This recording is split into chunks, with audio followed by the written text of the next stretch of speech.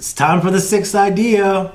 And what kind of person would I be if I didn't suggest some sort of Yeti? Now, as you know, Yetis are my favorite drinks, and you might not have seen this particular one yet. This is Yeti's 14-ounce Rambler mug. You'll notice there's actually a built-in handle, and in 14 ounces is pretty big. They make a 10-ounce little Rambler, which is great for, you know, kind of just carrying around and throwing it in your backpack if you're going hiking. But this is really geared towards people who want that hot cup of coffee in the morning.